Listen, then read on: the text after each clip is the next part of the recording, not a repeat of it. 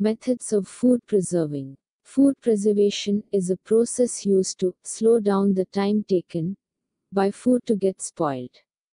If it is preserved properly, it can last much longer. Canning. Food is put in sealed cans or jars and heat is applied. This destroys microorganisms that spoil food.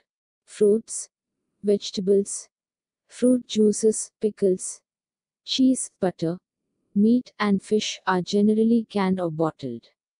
Freezing, keeping food in refrigerators or deep freezers reduces the growth of microorganisms. This helps the food to stay fresh for a longer period of time. Adding preservatives. Some natural things act as preservatives and slow down the spoilage of food. When pickles are made, a large amount of oil is added to preserve them. Vinegar and salt are also natural preservatives. A large amount of sugar is added while making jams from fruits in order to preserve them.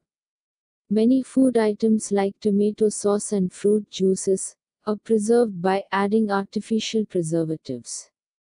Salting. Sprinkling food with salt removes moisture from it.